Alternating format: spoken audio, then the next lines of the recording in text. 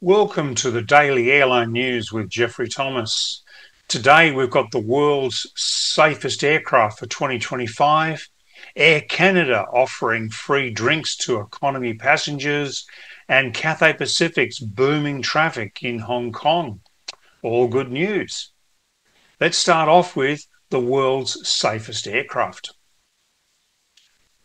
We have taken Boeing's statistical summary of commercial jet airplane accidents from 1959 to 2023 and updated the data for 2024.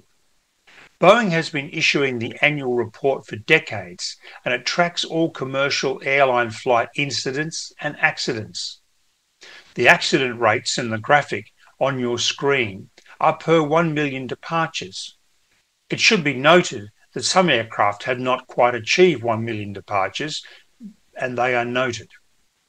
The safest aircraft with fatalities or hull losses are the Boeing 717, Boeing 777-300ER 200LR, the Airbus A380 Super Jumbo, the Boeing 787, the Airbus A350, the Boeing 747-8, Airbus A320 321neo family, the Airbus 220, and the CRJ 700, 900 and 1000, as well as the Airbus A340.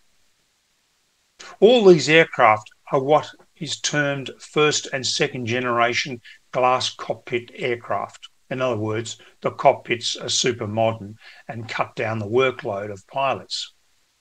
Now we look at the dramatic decline in accidents since 1959. Very impressive by any measure. Every accident leads to improvements in the design and operation of aircraft, as well as crew training.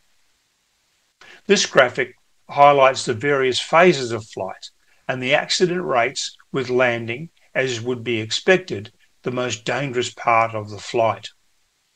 In fact, 43% of accidents occur in the landing phase, with 37% on the runway, with typically runway overrun the principal cause.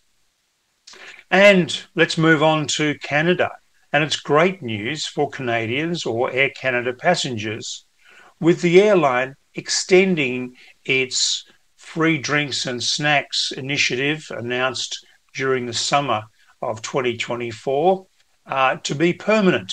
This applies to all economy flights in Canada and also trans-border flights into the US.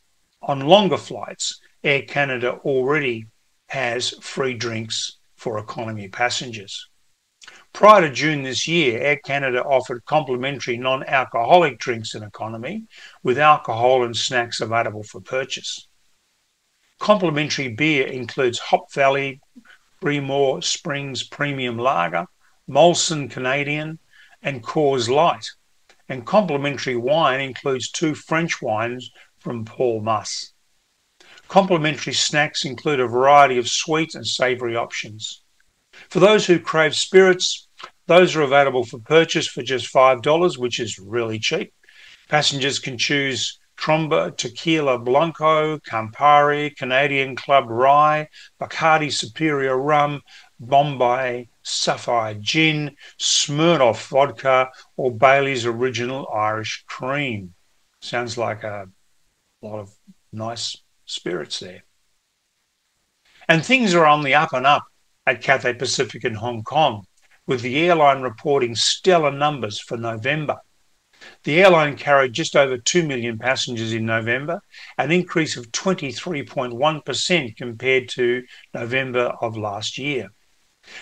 The month's revenue passenger kilometres, that's the number of passengers times the distance they travelled, or RPKs, increased 25.8% year on year.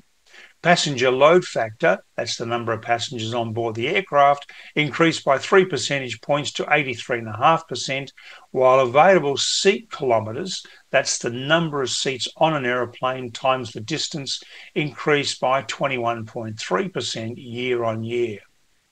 In the first 11 months of 2024, the number of passengers carried increased by 27% to a total of 20.5 million, against a 31.5% increase in ASKs and 26.7% increase in RPKs, as compared with the same period 2023. Sounds like a lot of really positive numbers to me. Cargo was also up 15% compared with November 2023. Chief Customer and Commercial Officer Lavinia Lau said travel demand was particularly robust on routes to Japan and South Korea, driven by traffic from Hong Kong, as well as Australian and Southeast Asian traffic. Hong Kong itself is also back as a popular destination for travellers from Southeast Asia. Ms. Lau added that the group is pleased to have successfully completed its 2-year rebuilding journey. Together, Cathay Pacific and Hong Kong Express will reach 100% of pre-pandemic flights from January 2025. Please subscribe to Airline News with Jeffrey Thomas. Please like us. Please leave comments. Love to hear from you. And do tune in tomorrow for another edition of Daily Airline News.